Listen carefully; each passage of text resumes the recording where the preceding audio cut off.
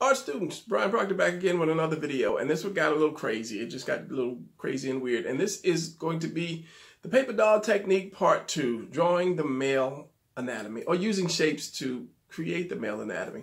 So basically this whole video was to show you how simple it is to do the male figure. A lot of people have trouble doing that still, but it's just shapes, shapes, shapes over and over. I keep saying shapes. So let's go on to this crazy video and see what happens. So I won't be doing this one again, that's for sure.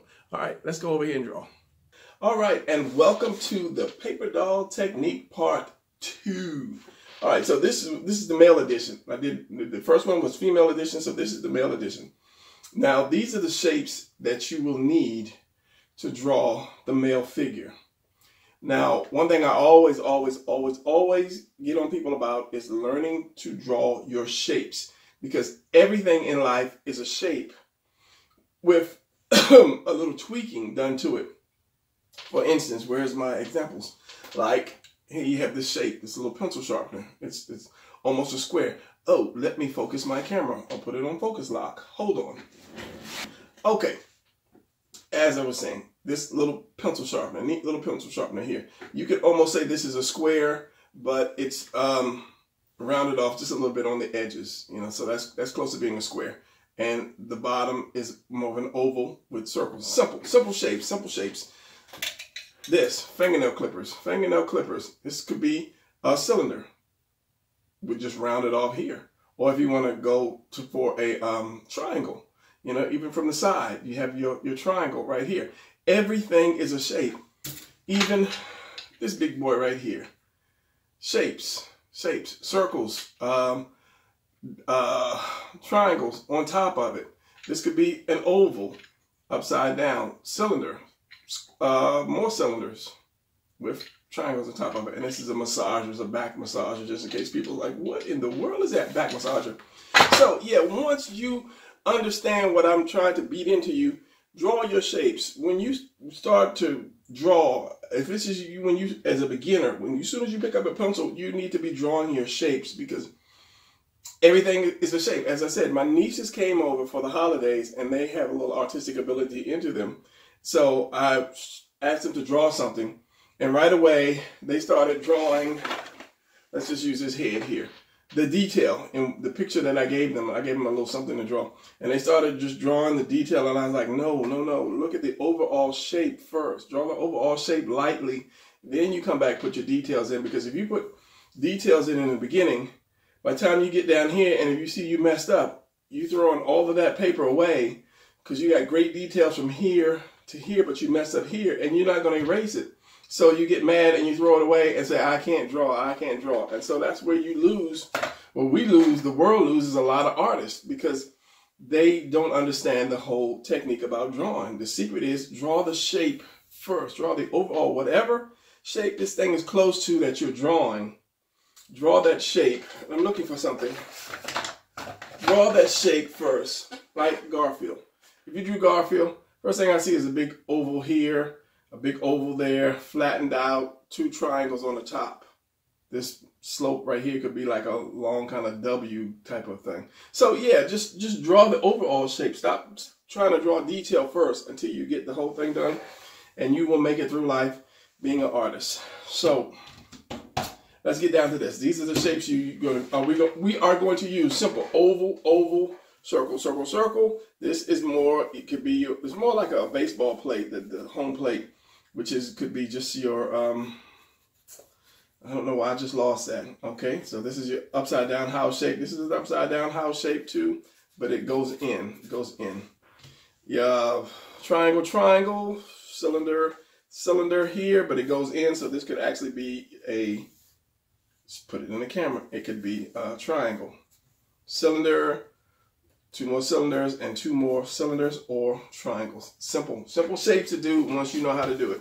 So now let's get to the fun part. Now I took the liberty of, and I'm gonna have to pull back with my camera on this one. I took the liberty of shaping it up just a little bit more, or tweaking it, which I say everything has a shape to it. You just have to kind of like tweak it a little bit to actually match what it is that you're looking to draw. So let me pull this camera back. All right, ignore the mess on the sides. This is a far shot of my drawing table, which is very messy.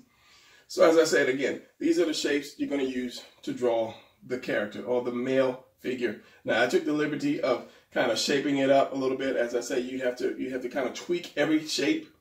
So I took the liberty of tweaking it already. So when we put this thing together, then you'll have your male. Now, as I said, you have your oval, and your circle. And let me hold that because I've gotten a whole lot of comments about not being able to draw a circle or draw an oval. And I've showed this in one or two videos. If you write the word book and then you put the number 100, you've just drawn 2 circles and 2 ovals without any pressure.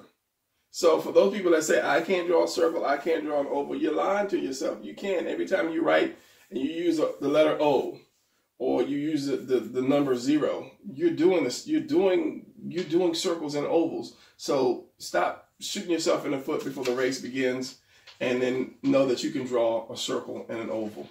All right, back to this. First thing you want to do, and when you do your chest, is the oval here. Now, I took the liberty of cutting this part out because when you're drawing, that's the one thing you want to do. You want to cut that part out. Not so much cut it out, but you want to draw this. That's where your stomach is going to go.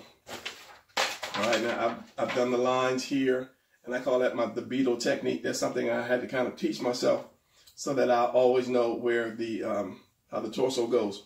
So from the torso, and let's use this piece right here, this upside down house. If I put a center line in it and it's cut out crooked, okay, it's going to go down. This is going to be your neck. Let's just put it down here to where the shoulder, where it meets the shoulder, the edges meet the shoulder. Oval.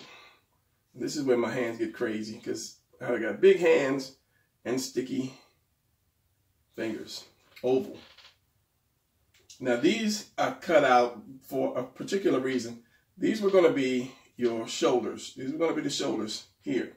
But I decided to cut them out in a different shape for a particular reason, and I'll show you that particular reason. So this is going to be your shoulder and your collarbone. Here. Now once I get this out of the way, I'll move everything up. I might need some tweezers to do my operations again. Because as I said, I've got big hands. This is why I was never a clock maker or a watch repairer or something that uses little techniques. So you have that. Now this piece right here, this little square cylinder, or as I call it, a tuna can. If you're looking straight at it, it's going to be like that. If you're going to look above it, it's going to be like that, like a hockey puck or a tuna can. I call it tuna can because I don't play hockey. That's going to go down here, right? Connected to that. And understand, these are just shapes. These are shapes. Once you learn to draw these shapes, you'll be drawing characters left and right. Your other upside down house, right here, right there. Now I can lift that up a little bit. Now with the female, I use one color, but the male, I wanted to go all out and use some color paper. So we have that here. Now let me move these things over and see if I can pull these guys up, pull this guy up. I don't know how tall it's going to be because I never really put it all together. And as I say, I need some tweezers or something to do this. Since I take my hand off, it's all going to move anyway. And this is your coming off of that oval. This is where these circles are going to be. These are your delts. Yeah, it shifted a little bit, but anyway. This is your waist, and of course the trunk. Would that be called a trunk? All right, so I'm noticing now that I'm looking at my monitor, I've got my lights going here because I have my window open. It's cold, but it's a nice bright day, and that's interfering with my train of thought. So let me close my windows, and I'll be right back. All right, so I don't know how long that's been shiny and sparkly on my paper, but yeah, I do apologize for that. Okay, so we have that. The 2 ovals, which are right here, the 2 thick ovals. They're going to take the place of your thighs. And as I said, I just kind of cut them out a little bit, or took the liberty of shaping them up just a little bit. And all it is you have your oval, or your cylinder, and then you're just going to curve it around just a little bit. There's my brush. So you take that and just curve it around. That's all. Same thing with the other side. Take it, curve it around just a little bit. Not too much. You don't want to have the guy bow-legged. You don't want your character all bow-legged. So that circles for your knee. You don't have to, but you do need a piece of a knee somewhere, somehow. Well, I think the big ones were knee. These are going to be for your elbows. And I think everybody that draws in the beginning will always draw those circles for your arms and your legs.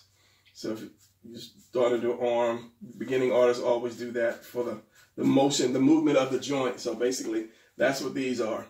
So I believe these were the bottom parts of your legs. And cylinders again.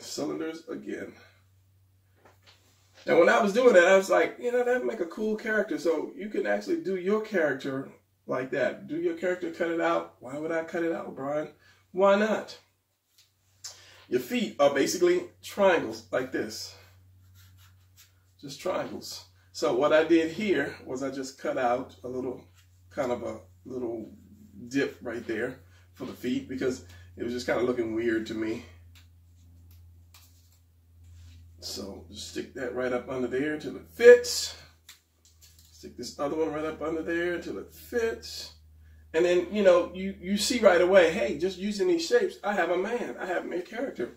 Now, you're going to have this round part here left over. So basically, these are these triangles here. But I cut it down because when I cut it out, they were a little too long. And I'm losing my voice. So you're going to have your shoulders on top of that. Bring that head up if I can without messing everything else up.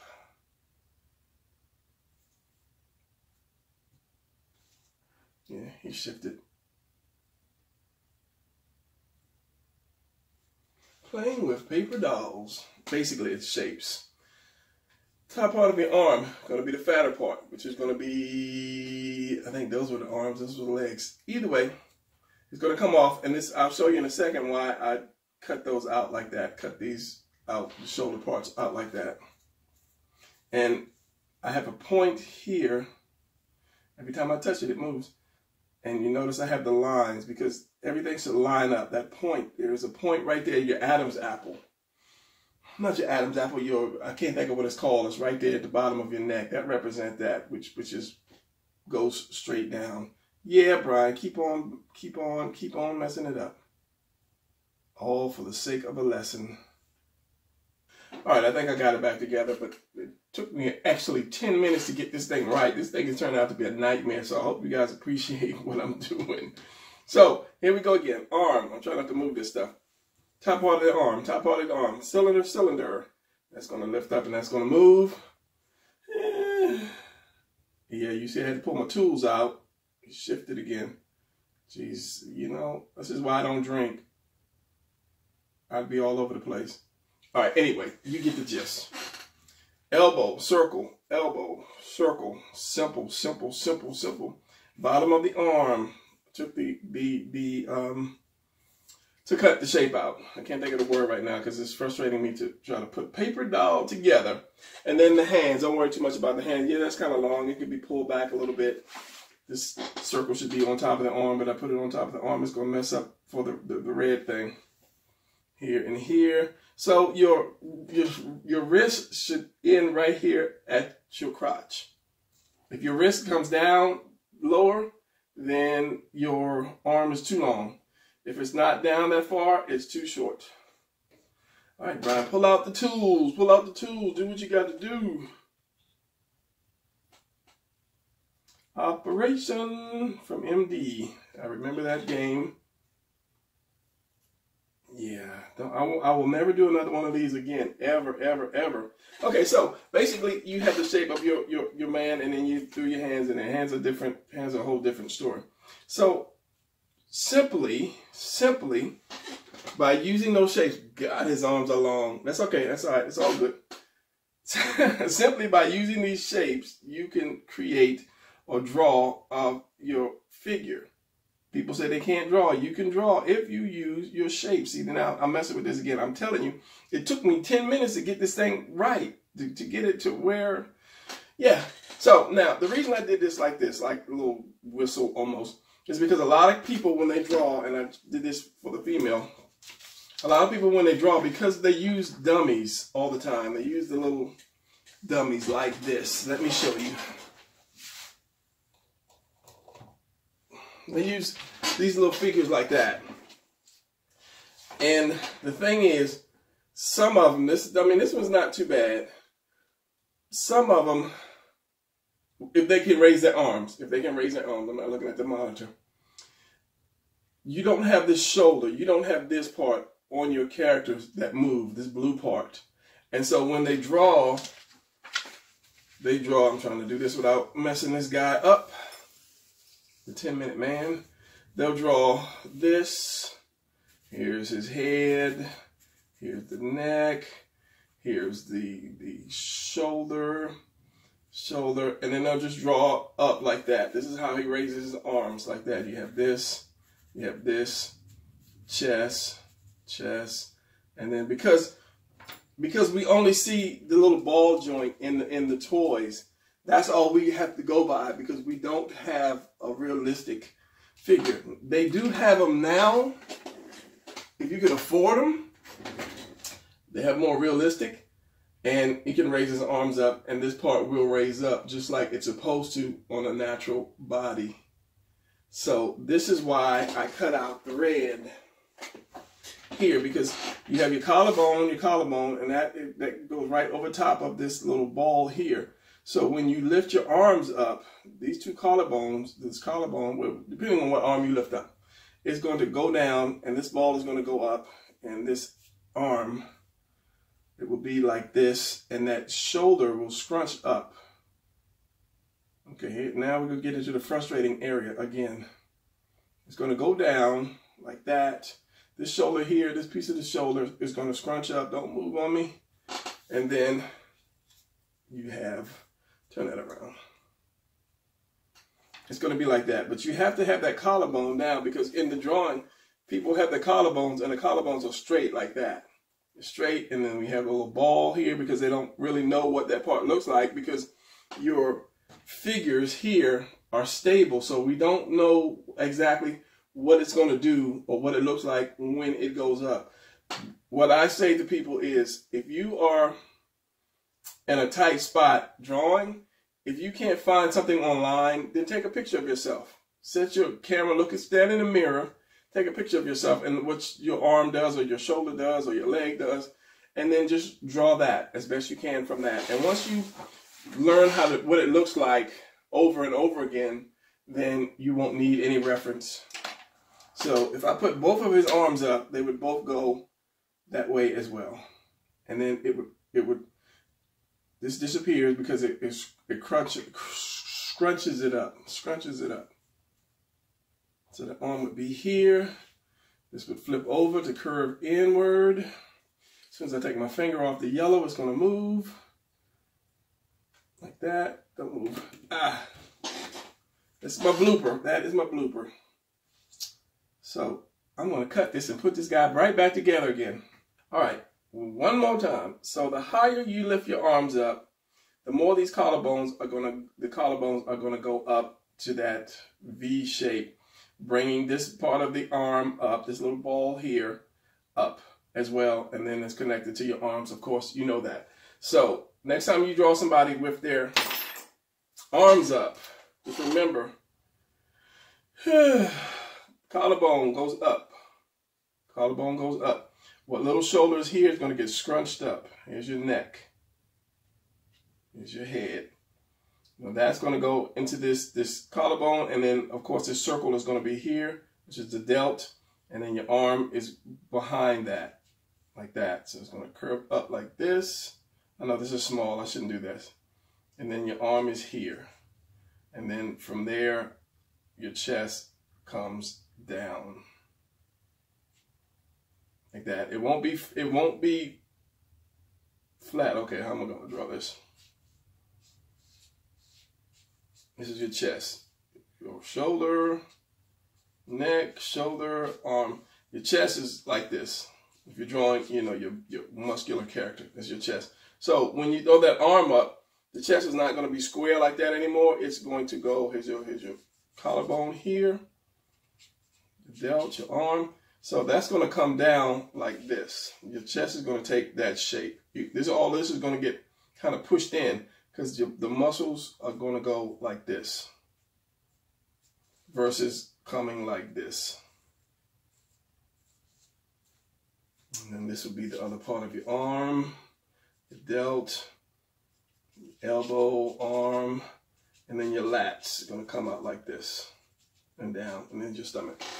So that's, just remember that, and this is the reason why I cut that out, so that you can know how the collarbone works. Because I've seen a lot of people that send me the drawings and their character is flying or holding something up, but they don't know how that shoulder actually works. Touch it, Brian, and mess it all up. I know I'm going to, but this video is over now. So yeah, I mean, you can shift it and play with it, but yeah, I'm not gonna go crazy and have them, you know, like do some boogie down dance or something like that, because it's just gonna move on me. Yeah, anyway. That's just short and sweet video showing you guys how to use shapes. Just shapes, simple things. Stop trying to draw detail right away, and then just do your overall shape of something, and then do detail. Draw lightly, draw your overall shapes. That's like, anytime I'll draw an oval or something, I'll just do like this until I get the shape right, and it just loosens up the hand, versus if I try to draw a circle so perfect, because it was something that my niece was doing, trying to do it so perfect, and it didn't, and she would erase it and try to do it again, and erase it and try to do it again. And after a while, kids don't have any patience, so then they'll give up. They're like, I can't draw, and they'll give up and then run away, and they'll never become that great artist that they were meant to be. So, shapes, do your shapes, practice. Don't get frustrated, kids. So that's going to be it for this part 2, playing with paper dolls, or the paper doll technique. And then, yeah, I'll see you guys later. Wave goodbye, bye, troublemaking man. This is the wrong hand for this. It's going to have to be flipped over, so let's use this. So just wave bye-bye. Say bye-bye. Yeah, so long, everybody. So long, so long. Your hand's in the way. Try again. Take 2. So long, so long. Anyway, I'm out. I'll see you guys later. I broke his neck. I'll see you guys in the next video. Peace out. Bells ringing. Go home. Nice position.